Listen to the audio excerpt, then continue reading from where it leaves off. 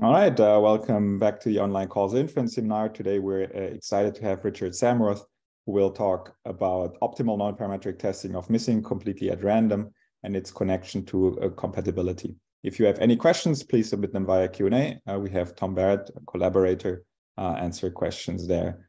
After the talk, we'll have a discussion by Yixin Wang from the University of Michigan. Ying today will handle questions, so I'll quickly hand over to her. Thank you, Dominic. So as usual, please use the Q&A to submit your questions. So it is a button at the bottom of the Zoom window.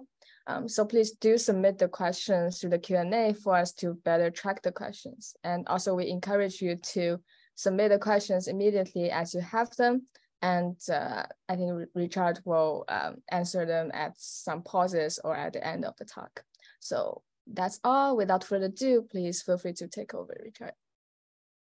Okay, thank you very much, Ying and Dominic, for the kind introduction. So I'm going to give a talk about missing data, which is maybe not so directly related to causal inference, but not a million miles away either. Everything I'll speak about is joint work with Tom Barrett, who is online and was my PhD student and postdoc, and is now an assistant professor at the University of Warwick. So, why should we care about missing data these days? We have so much data around. Why does it matter if some of it's missing? After all, Fréchet didn't seem to think it was important. He said that the best solution to handle missing data is to have none. Well, that's one attitude. Of course, we would all like to have no missing data. Richard, we don't see your slides right now. You don't see my slides. Yeah, just thank you very much for interrupting me. That's embarrassing.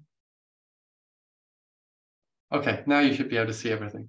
So what you missed was the nice picture of Tom. Okay, so yeah, so the quote from Fréchet is that the best solution to handle missing data is to have none. And unfortunately, that's not always realistic. And I actually want to argue that these days, missing data can be even more important in the big data era than it ever used to be. And I want to do this via a very simple toy example. Let's imagine that you have a data matrix, an n by d data matrix, where every entry is observed independently and with a high probability, 99%. So let's think of each row of this matrix as corresponding to an individual in a study, for instance. In a 20th century situation where we had five variables measured on each individual, then life's not too bad if you just ignore the rows where you've got any missingness, because you get to keep about 95% of your observations. But even by the time you get up to 300 covariates, which is by no means extreme by today's standards, then things are a disaster. You only get to keep about 5% of your observations. So you really have to decide what you're going to do with your missing data now. And in fact, in the applied work that I do as part of the statistics clinic, primarily in Cambridge, I would say that missing data is one of the most common gaps that I see between the sort of stylized models we like to postulate for the way that data were generated and how the data that actually appear on our computer actually look. And somehow, you can think of this as a form of misspecification in that sense, but it's even worse than that, because you can't even run an algorithm until you've decided what you're going to do about the missing data. So this is a very serious problem. We need to decide what to do about it. But here was a cartoon that I found somewhat amusing, that explains the different ways in which data might be missing. So we have a situation where we're interested, for instance, in an average homework score across a class, but there's a risk that a dog might eat your homework. So the ideal situation would be where the probability that a dog eats your homework is independent of all other relevant attributes. That's missing completely at random situation.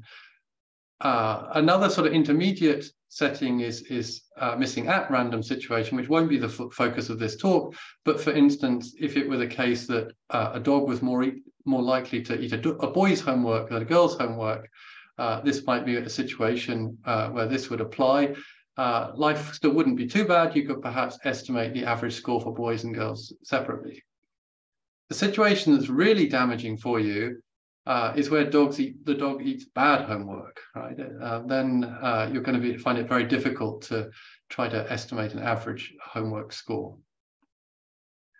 Okay, so really the simplest setting is that of missing completely at random. So that is where the data generating mechanism and the missingness mechanism are independent.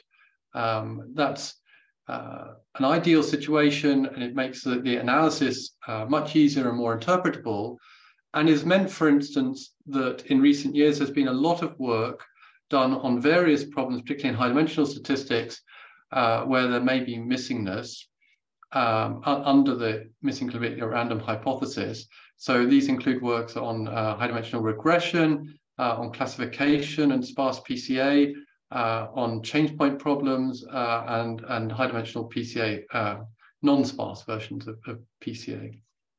So all of these, I think, are very interesting work. I think particularly it's interesting where the missingness may be heterogeneous across different variables, and you would like to understand what's the right interaction between the signal strength and the missingness, the heterogeneous missingness probabilities that determines the difficulty of the problem. Okay, so the setting I want to think about in this work, where we're going to be thinking about testing the missing completely at random hypothesis, is where I have a data vector taking values in a product space that I'll call curly X, but I don't necessarily get to observe all of that data vector. And I have a revelation vector that I'll call omega. That's a binary vector. Each component's a binary variable. So it's a d-dimensional binary vector.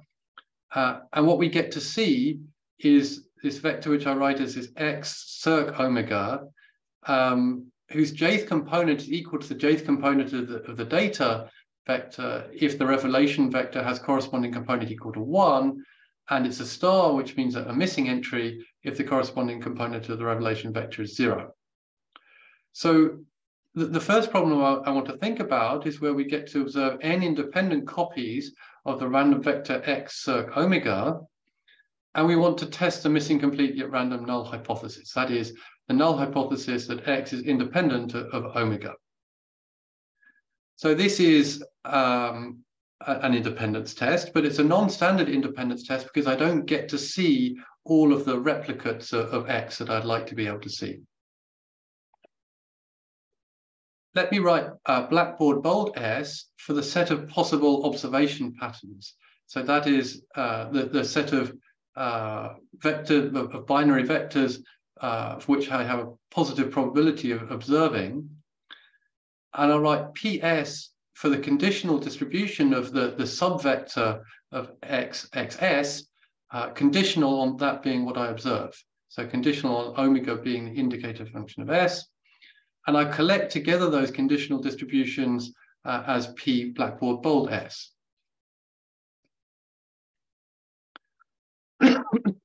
So various tests have been proposed for this hypothesis in the past. One of the most well-known is due to Rod Little from 1988. And this really is a little paper in a certain sense. It's a 5-page paper, but it's got more than 8,000 citations. So this is a widely cited and used method. It's designed for Gaussian data where all pairs of variables are observed together.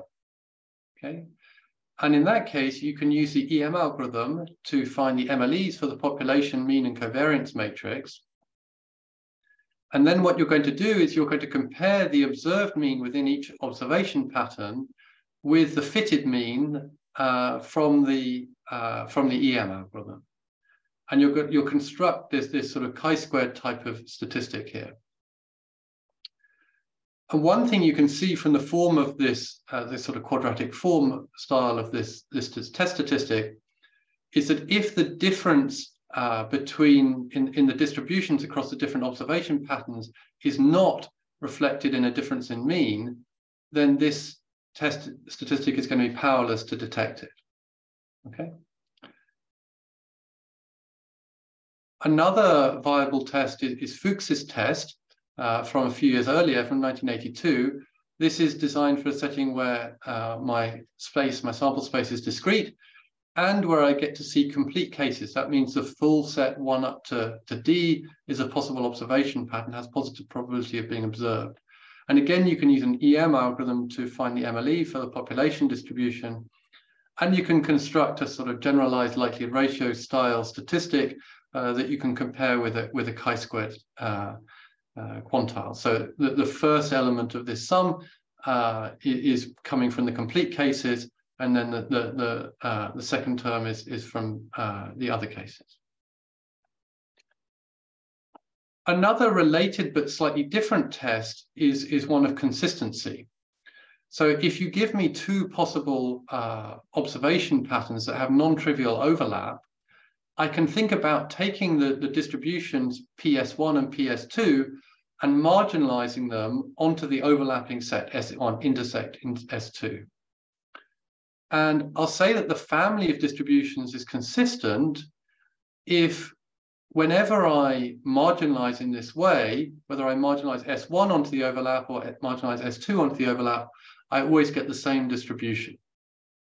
So you can imagine in this picture that we've got 5 bivariate distributions, P12, P23, P3, P4, P45, and P15.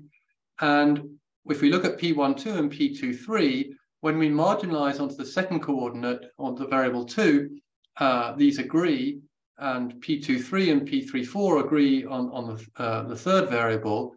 But what you can see depicted here is that when I marginalize P12 and P15 onto the first variable, they don't agree. And if that's the case, then this family is not consistent, and I can rule out the null hypothesis of MCAR being true.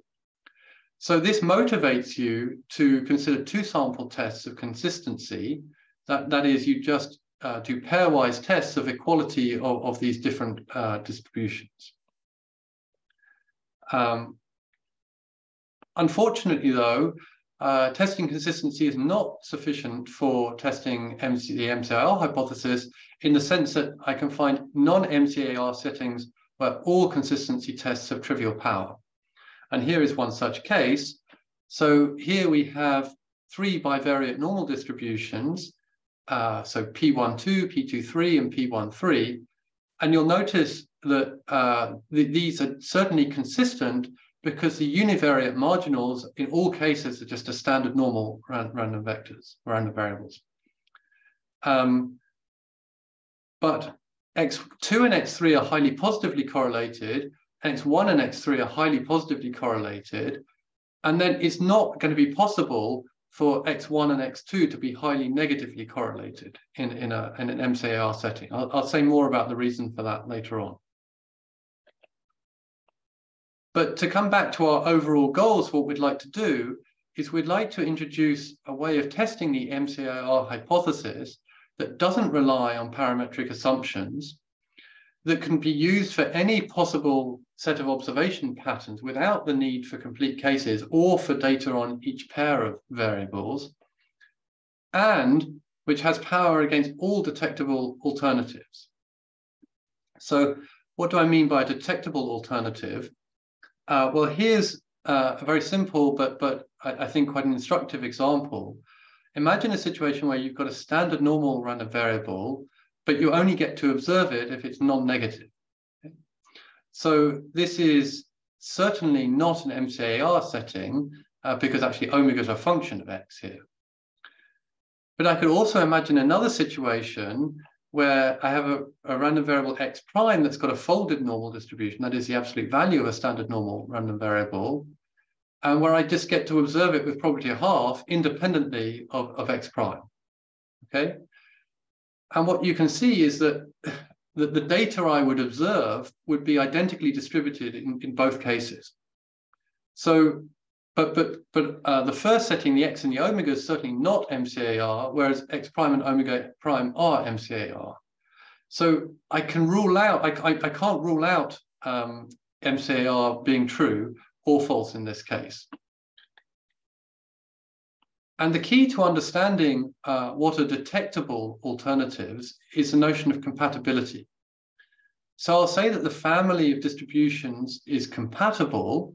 I'll say it belongs to the set curly PS0 if I can find a joint distribution on the whole product space whose marginal distribution on the subproduct space curly XS is PS for each S.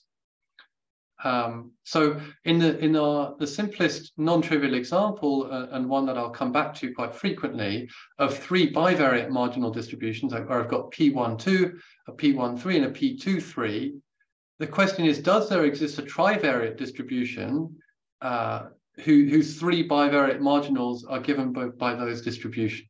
Okay, if so, I say that the family is compatible.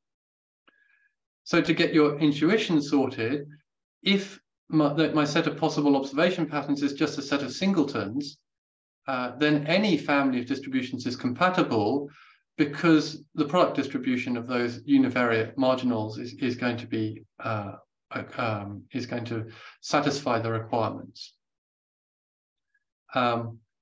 If I can observe complete cases, if the set 1 up to D belongs to blackboard bold S, then compatibility is equivalent to consistency. But in the case of the three bivariate marginal distributions, P12, P23, and P13, then consistency is not sufficient for compatibility. And so if I go back to this example we had here, we can now see why this family couldn't be compatible, because if it were compatible, we would know what the trivariate covariance matrix would have to be. It would be ones on the diagonal. It would be minus rho in the 1,2 entry, rho in the 1,3 entry, rho in the 2,3 entry, and it would be symmetric. Okay? But that couldn't be the covariance matrix because that matrix has got a negative eigenvalue when rho is bigger than a half. And that's how I can rule out the MCAR setting in that case. So let's come back to what is the connection between MCAR and compatibility. If the null hypothesis holds, that means I can find I've got my vector x and my vector omega and they're independent.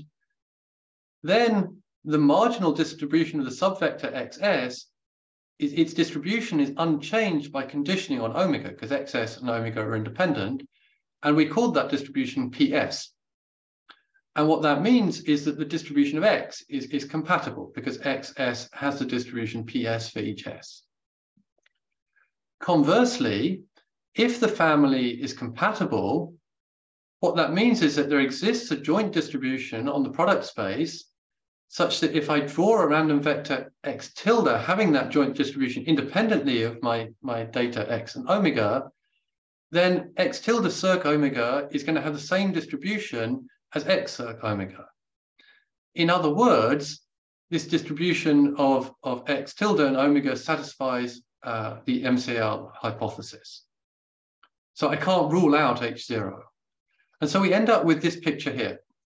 We want to test this small null in the middle of MCAR, but we've got these undetectable alternatives in the red set, the set of compatible distributions. So if the null H0 holds, then we're compatible, and if we're compatible, then we can't rule out the null of MCAR. So the best we can hope to do is to try to test the compatibility of the family. And one really important question that we want to tackle first of all is to ask, well, are there any other undetectable alternatives? So could there be incompatible families PS for which it's still impossible to have non-trivial power for a test? I hope this is clear. Maybe I'll pause and see if there are any questions at this point. Hi, Richard. So far, we don't have live questions, but we encourage all the people to submit questions as long as you have them. Okay, in that case, I'll keep going. Sure, thank you.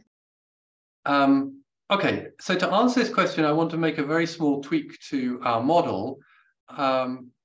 So we previously observed n independent copies of x circ omega. Now that gives you random sample sizes for each observation pattern.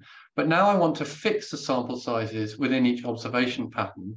So we fix a set of possible observation patterns, and then we have sample sizes ns indexed by each set in my set of observation patterns, and I have data sets of size ns within each observation pattern, and all my data are independent. So it's very similar to the setting that we had before, but just with deterministic sample sizes now. And what we're going to try and do is to test compatibility. Excuse me. In fact, actually, so tests of compatibility are needed in areas beyond missing data. So in the area of quantum contextuality, for instance, measurements of quantum observables cannot simply be thought of as revealing pre-existing values. In fact, any attempt to do so will lead to values that depend on other things that you're observing simultaneously. This is one of the sort of well-known features of quantum mechanics. So you can end up with a situation where things look locally consistent but are not globally consistent, and this is where this phenomenon of contextuality arises. So this is sort of illustrated by this famous Escher print, where you have water it looks like it's flowing downhill, in the sense that the wall is going downwards as you flow along here, but then the water flows downhill again, and you get back to the beginning. So this is a sort of famously counterintuitive picture from Escher that's sort of reminiscent of these 5 nodes in our graph that we had before. So, for instance, Samson Abramsky at University of Oxford has done a lot of work on contextuality in different contexts. The key to understanding compatibility is a characterization due to Kellerer from nearly 40 years ago now. He was interested in sort of problems related to optimal transport, and somehow this was how he came up with this characterization, which is related to duality theory in linear programming. So I need to introduce some notation. I'll write curly G S for a set of sequences of functions. Each function fs has domain curly xs and takes values at least -1. It's got to be bounded and upper semi-continuous. Then the set of what I call feasible functions is a set curly gs plus, which is a set of functions in gs that satisfy a series of linear constraints. And the Kellerer characterization says that my family of distributions, which is now a family of marginal distributions because I've got fixed deterministic sample sizes, is compatible if and only if this series of inequalities holds 1 for each feasible function. So actually this arises, or you can think of it as a generalization of Farkas's lemma, which underpins the theory of linear programming. Our contribution, our first contribution to this work, is to take this characterization of compatibility and turn it into a quantitative measure of incompatibility. In fact, we're going to define an incompatibility index. We write as R of PS. It's the supremum over all feasible functions of this functional R of PS Fs. And then this R of PS Fs is very similar to what we saw on the previous slide in terms of this characterization. We've just pre-multiplied by this -1 over the cardinality of blackboard bold S. And the reason we do that is because we're certainly allowed to take a sequence of 0 functions as a feasible function. And so that would give us 0 for R of PS Fs. And so the supremum must be at least 0. That means that R of PS is non-negative. And then Kellerer's characterization tells us that we're compatible that R of PS is 0, that in other words, the incompatibility index is 0, if and only if we're compatible. Okay, so that's an attractive property. And moreover, the scaling means that R of PS is less than or equal to 1. So we have an index that's telling us how incompatible we are, where 0 corresponds to being compatible. Okay. This is going to measure, in some sense, the difficulty of the testing problem. Another very nice feature of this incompatibility index is that it has a dual formula. There are lots of sort of words from topology, which I don't want to focus on too much, but it allows, for instance, each of the spaces to be a Euclidean space. And this theorem says that we can evaluate this incompatibility index by attempting to write my sequence of distributions as a mixture of a compatible sequence and an arbitrary sequence of distributions. So you want to put as much mass as you can in the mixture on the compatible sequence, and what you're forced to have left over, that's equal to the incompatibility index. So that's another way of writing this incompatibility index. So when your underlying space is discrete, we can say that the incompatibility index is less than 1 if and only if there is some element of my sample space that's got positive probability for whenever I marginalize it appropriately. Okay, now I want to come on to statistics, and I want to think about trying to test the compatibility hypothesis for a discrete sample space. So if I write curly XS for this doubly indexed set, then I can identify the set curly GS of functions with just the space -1 infinity to the curly XS. And then the set of feasible functions I can identify with a convex polyhedral subset. So when I'm trying to compute R of PS, that means I have to compute a supremum of these linear functionals. And I'm computing a supremum of linear functions over a convex polyhedral set. So that's fortunately something that we can do very efficiently using linear programming techniques. And this is also going to tell us how we're going to construct our test statistic. Basically, you just have to construct the set of empirical distributions, one for each possible observation pattern, and then you compute the incompatibility index corresponding to that sequence of empirical distributions. That gives you a test statistic that we'll call R hat. Of course, then you have to decide how large should R hat be in order for me to reject the null. And the critical value that we're proposing is C alpha here, which is a moderately complicated formula, but you know everything you need to know. Alpha is your desired type 1 error level, NS are your sample sizes, and curly XS is the alphabet size within the S observation pattern. So the proposition says that if you give me a desired type 1 and type 2 error level, then if my sequence is compatible, then the probability that I reject the null, in other words, that my test statistic exceeds the critical value, is less than or equal to alpha. So this is giving a finite sample, uniform type 1 error control over the set of compatible sequences.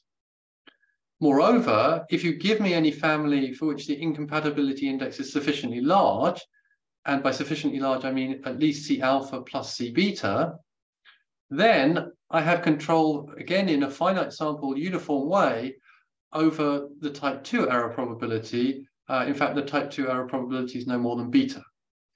Okay?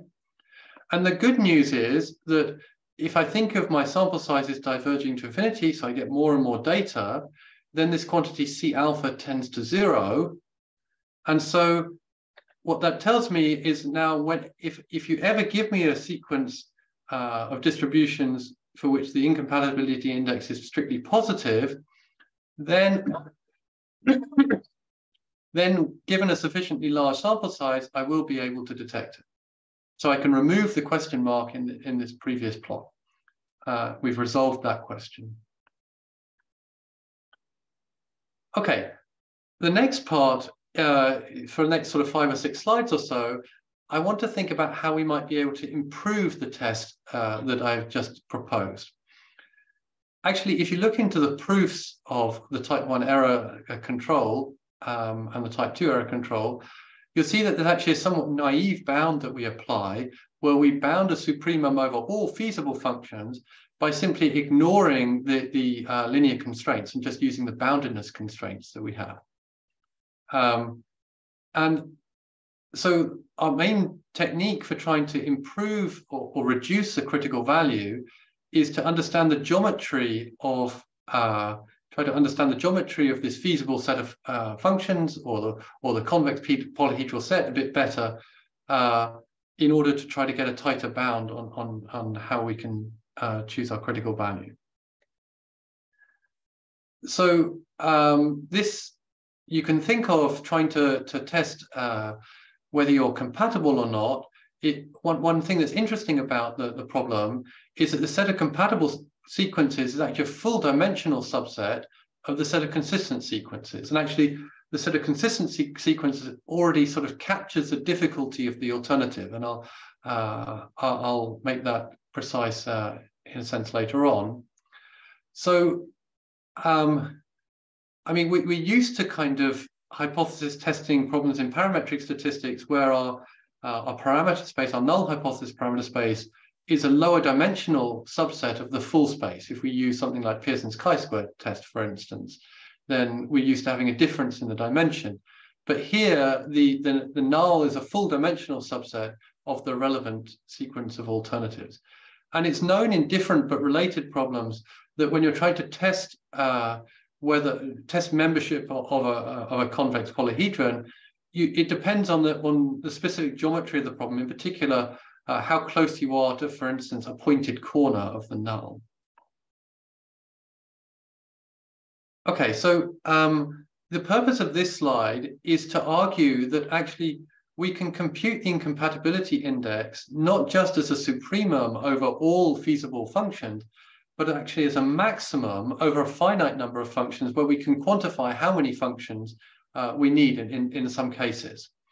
So in the kind of full generality, the number of functions that we need is given by the number of what we call essential facets of a certain convex polyhedral set. What that convex polyhedral set is perhaps not so immediately important. We divide the set of facets into the ones that define non-negativity conditions. We call those non-essential facets for our purposes, and the rest of them are what we call essential facets. So if we can understand the geometry well enough to understand what F is, then we have the potential, as we'll see, to get improved tests. Indeed, if this number capital F is known, then we can choose a critical value of this form here. Again, somewhat complicated, but not too bad. And then we have type 1 and type 2 error control, much as we had for our simple universal test. Again, if we're compatible, then we have finite sample type 1 error control in the sense that the probability we reject the nulls at most alpha. And if we're sufficiently incompatible, by which we mean the incompatibility index is at least as large, then we have finite sample control of the type 2 error. And because we know that both of these bounds hold, that means we can take the minimum of the two critical values as actually the one that we're going to use. And that's the improvement that we've got from understanding the geometry of the problem. So to go back to what in some ways is a simple example, because it only involves D of 3 and 3 bivariate marginals, but it's actually still already quite complicated.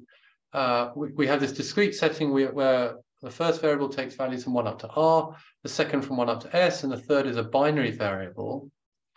Then for any consistent sequence, we can actually get an exact expression for the incompatibility index. And that expression involves a maximum over 2 to the R plus 2 to the S different sets here. So in other words, because actually we can ignore the empty set and we can ignore the full set, we can take this number of essential facets to be 2 to the r minus 2 times 2 to the s minus 2. That seems like a lot, but actually, fortunately, it only appears under a logarithm in this critical value, which is somehow what saves us. But to illustrate the difference between the universal test and the sort of improved test, for the universal test, is C alpha plus C beta in this example. It goes to 0 with the sample size at rate n to the minus a half, but the dependence on R and S is suboptimal because it depends on this product of R times S. Whereas for the improved test, we reduce this to the sum of R and S. So that's the improvement that we get from understanding the geometry of the problem better. Okay, so to obtain this formula, this exact formula for the incompatibility index, we get a lower bound and an upper bound which agree. And the lower bound you get by thinking about the primal problem, that is for each subset A of 1 up to R, each subset B of 1 up to S, you have to find a good feasible sequence that gives you a large value of R of PS for that sequence of functions. For the upper bound, you actually work with the dual problem, and we ended up relating the incompatibility index to the maximum of a two-commodity flow. So I wanted to show this picture because it took me a long time to draw it in ticks. So the idea is that you can have this expression for the incompatibility index, which comes from the dual formula, and you can think about, you've got sources S1 and S2, and how much flow can you push through this network and get to reach these sinks at T1 and T2, where the capacity of each of these links is given by, is coming from the constraints in this formula. And by solving that two-commodity flow problem, that's how you can get the upper bound. Somehow, if there were only one commodity, you could use the max flow min cut theorem, but there's no general max flow min cut theorem for two commodity flows, and that's why you have to work from scratch. Okay, let's think about this problem in a minimax testing framework. If we want to have uniform power against classes of alternatives, we're going to need to keep ourselves away from the boundary of the null hypothesis parameter space. So we'll introduce this family curly PS rho, where the incompatibility index is at least rho. And then we can think about the minimax risk at separation rho in this problem, by which we mean you take a test psi, and psi just means, so you take your data and you have to return a value in the interval from 0 to 1, where 1 means you reject and 0 means you don't reject. So we take that set of measurable functions, we think about the worst case type 1 error, that is, we take the supremum over all compatible sequences of the type 1 error, and then this quantity here is the type 2 error probability, and we take the worst case of that over all sequences for which the incompatibility index is at least rho. So I'm keeping myself away from the boundary. And having done that, I try to minimize this sum of the type 1 and type 2 errors over all possible tests. The minimax testing radius, which is a key quantity we want to think about, is going to be the critical level of rho that allows me to have non-trivial power in this problem. It allows the minimax risk at separation rho to be less than or equal to half. So the picture to have in mind here is just that this rho gives you a bit of elbow room to keep you away from the boundary. Okay, so we go back to our 3 bivariate marginal example, and what we actually proved before is an upper bound on the minimax testing radius of this form here. So again, we get the sort of parametric rate in the sample sizes, and we get these dependencies on R and S.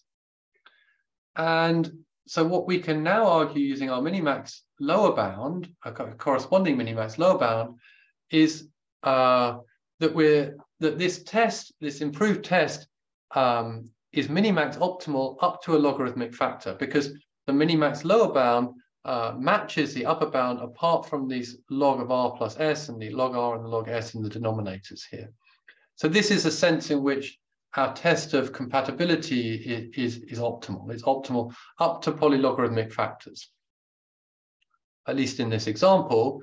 And I want to now try to argue that actually it's optimal in rather more generality than this.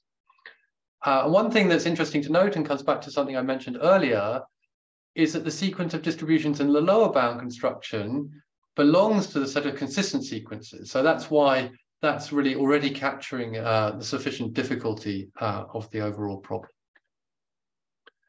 So if we want to go beyond d equals 3, which we certainly would like to be able to do in practice, well, it can be quite difficult to obtain analytic expressions for R of PS in many cases, that we can go a bit beyond d equals 3.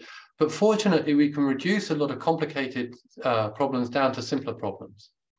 So here's a setting where, for instance, so we've got 3 possible observation patterns. We've got 5 variables, but you'll notice that variable 4 only appears in one element of the set of observation patterns, as does 5. And what we can show is that the incompatibility index then just reduces to what you'd get if you ignored variables 4 and 5. Here's another situation where there's a subset of variables that appears in all of the observation patterns.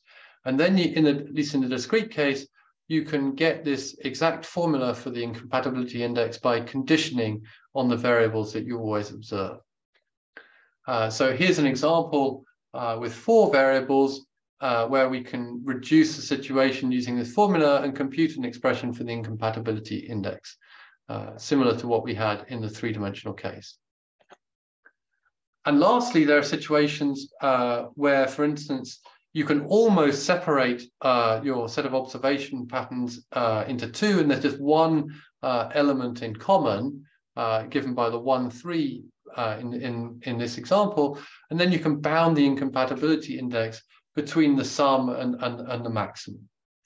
So I realize I've gone through these quickly, but the point is that these reductions allow you to reduce many more complicated situations to simpler ones. For instance, if you think about all possible d equals 4 examples, so all possible observation patterns with 4 variables, you can actually reduce these down to 5 irreducible ones.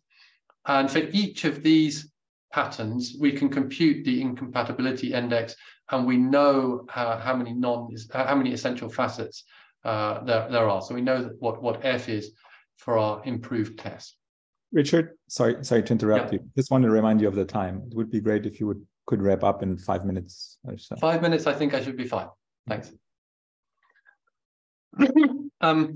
Okay, so everything I've said as far as statistics goes so far was for discrete data, but we can also deal with continuous data in the natural way by binning it. I don't mean by throwing it away, I mean by quantizing it appropriately. And if you have appropriate smoothness for the underlying continuous components, then you can get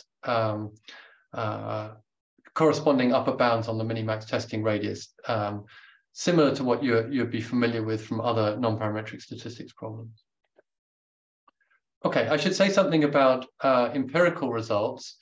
Actually, it turns out that for empirical results, we found it most convenient to use a kind of Monte Carlo test, because the original tests, even though they have these finite sample type 1 and type 2 error control results, those bounds can be a bit conservative in practice.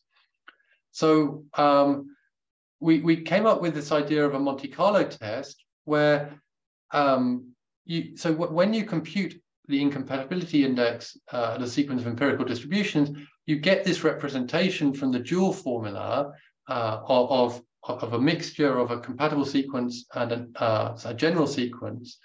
And this sequence Q hat S, you can think of as being like the closest compatible sequence to the original. So whenever you're doing testing a composite null, you need to decide which element of the null you're going to draw your Monte Carlo samples from. And here it makes most sense to draw them from the closest compatible sequence.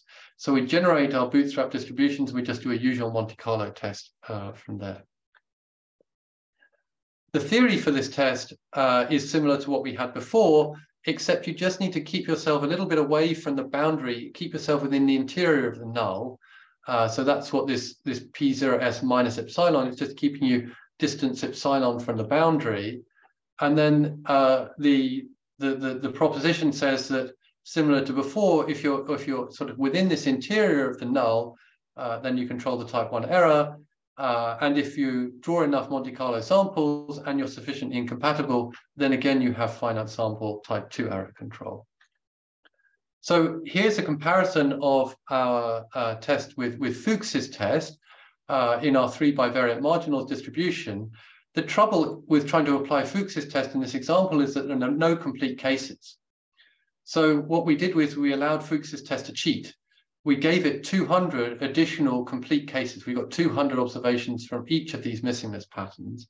And we've chosen these probabilities to allow us to go from the compatible case to essentially a fully incompatible case where both tests have full power. And our test is in black and the Fuchs's test is in red. And you'll see that in this example, Fuchs's test is rather conservative. And our test has more power, even though Fuchs's test had access to these additional complete cases. Here's again a d equals 5 example where we're in black and Fuchs's test has different levels of complete cases. And in this case, we're actually the only test that controls the type 1 error at the desired level. And Fuchs's test doesn't, but our power is still competitive for different levels of complete cases. So to wrap up then, testing the MCAR hypothesis is equivalent to testing compatibility. That's, I think, one of the main takeaway messages from this work.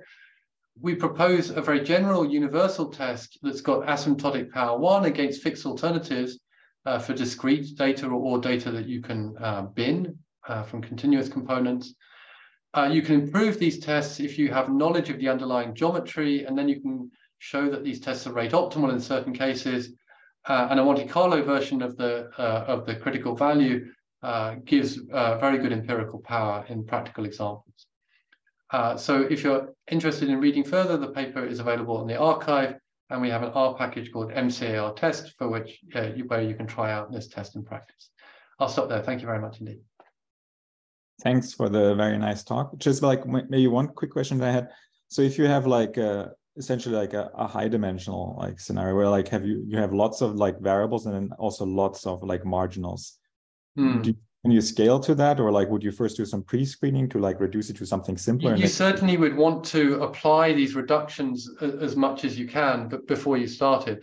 Actually, it turns out that the most time-consuming part of because linear programming is so efficient these days, that the most time-consuming part of this of the algorithm is actually loading this matrix A of constraints into memory, and so this is a very, very sparse matrix. It's just got the cardinality of Blackwell bold S1s in each column, and I suspect that we're not exploiting that sparsity at the moment. Okay. But I suspect that if you looked at linear programming solvers that did exploit this sparsity, you could probably get things working much faster. I mean, even so, I mean, I don't know what you'd call large dimension, but I think we've dealt with D is 40 in examples in special cases. So moderate dimensional cases, I think. That's great. Thanks. I think in the interest of time, we should move on to the discussion. Yixin, whenever you're ready. Oh, sure. Yes, let me share a screen.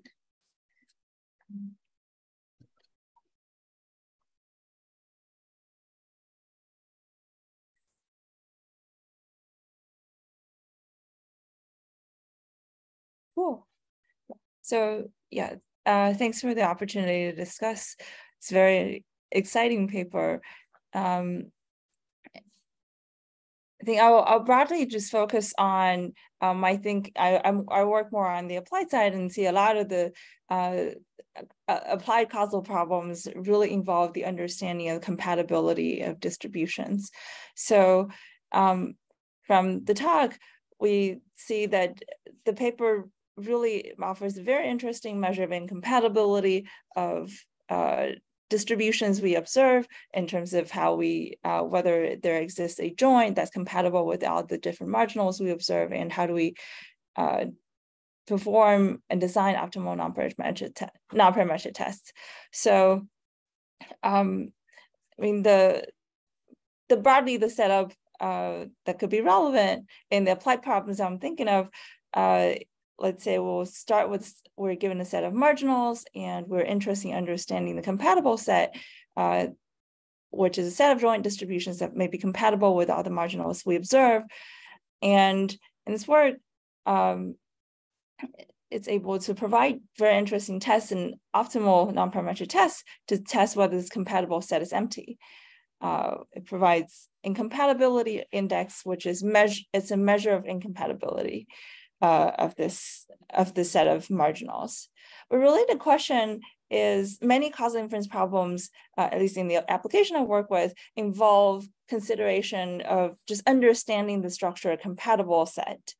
And I guess a broader question I would like to discuss is, can all of this characterization and incompatibility index in the compatible set be extended to understanding all of these causal problems? So I'm going to try to give 3 examples of the applications that I work with, and hopefully they'll get us understand whether the exciting developments in MCAR will also be able to benefit all the other causal problems that we care about. So I'm going to briefly mention 3 problems. One is partial identification. The other is the causal marginal problem and its identifiability, which is something in causal machine learning we think a lot about. And finally, in applied settings, especially in biology, we think a lot about, in computational biology, we think a lot about combinatorial generalizations of interventions and whether this understanding compatible set can help us perform experimental design. So on the partial identification part, and this is how the thinking of compatible set may be relevant. So if we take a constraint optimization view of partial identification, like say, suppose I'm interested in perform partial identification of average treatment effect, where my covariates or confounders are noisy or have missing observations, then we can easily frame this partial identification problem into a constraint optimization problem, where a constraint is basically the compatible set. To be more concrete, suppose I'm working under the ignorability conditions and say my average treatment effect can be identified as a function of some joint of some treatment outcome and some ground truth covariates, which I may not be able to observe, but may only be able to observe a measurement with measurement error or with some missing data. Then we can immediately frame the partial identification problem into an optimization where we find among all of the joint of treatment outcome and ground truth covariates that are compatible with my observations, what is the minimum average treatment effect and what is the maximum average treatment effect. And these 2 quantities will immediately give us the partial identification interval.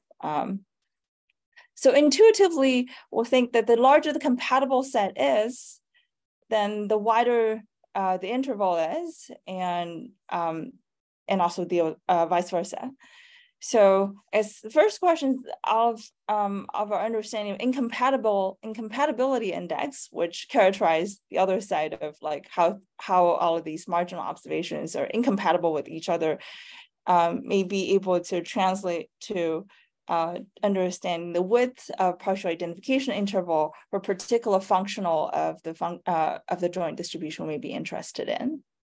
So this is first example where even though I gave like a noisy covariate or missing covariate setup, but broadly a lot of the partial identification problems can be framed this way. And broadly, thinking about incompatibility and compatible set could really benefit us from understanding the landscape of partial identification. The second example, practical problem where this compatibility thinking could be relevant is the so-called causal marginal problem, which we think a lot about in causal machine learning, in particular, thinking about compositionality, where basically there's a setting where we observe parts of causal models and we ask, can these marginal causal models be consistently merged?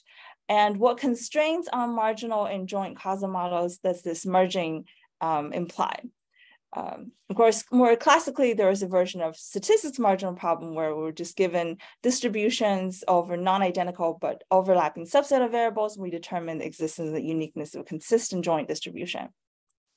So with a little bit of more causal structure, we're really interested in how we merge causal models. So here are two examples of this causal marginal problem where on the left-hand side, we have the full system has 3 variables, but we only observe 2 variables at a time, and each of them has a causal structure.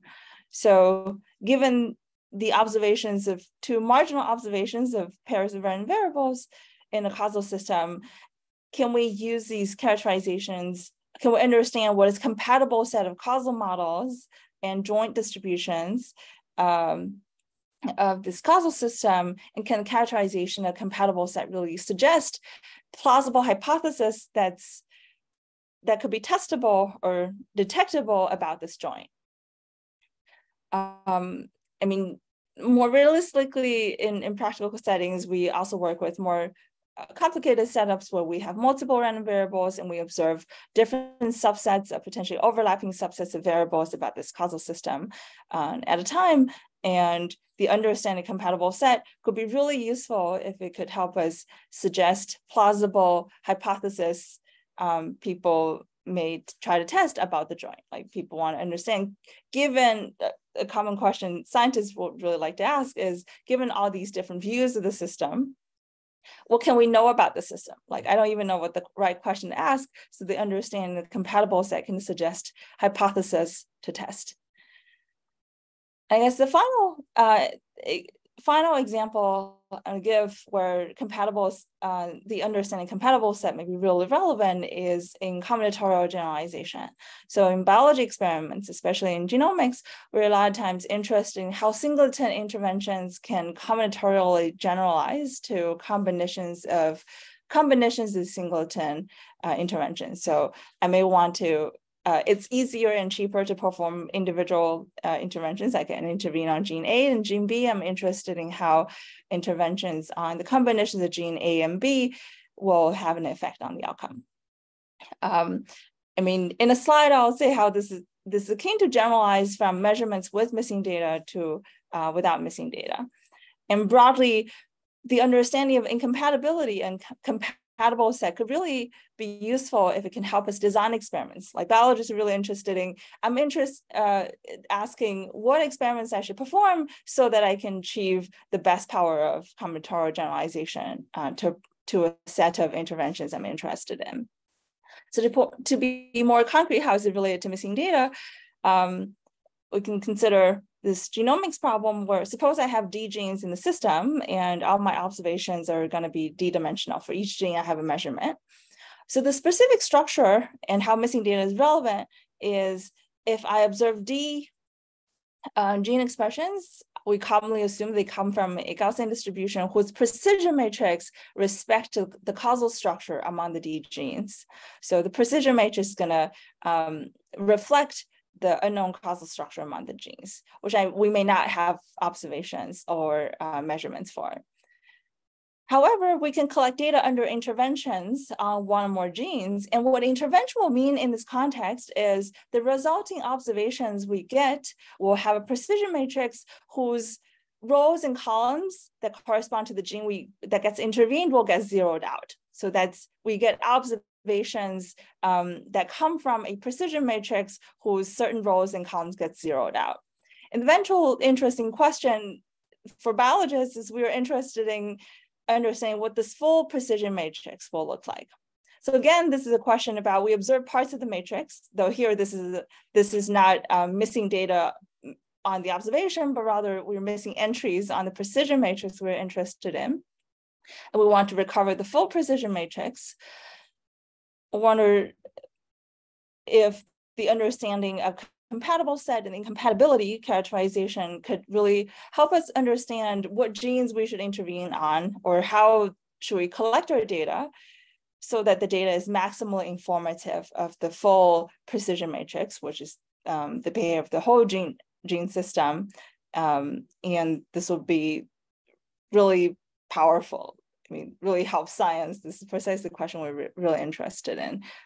If this characterization of compatible set could be broadened, could work with this kind of applications. So yeah, I guess these are all the related applications that really reminds me of when I see this compatibility work, and really excited to see, be interested in understanding whether this exciting development can be extended to these practical setups that we really care about.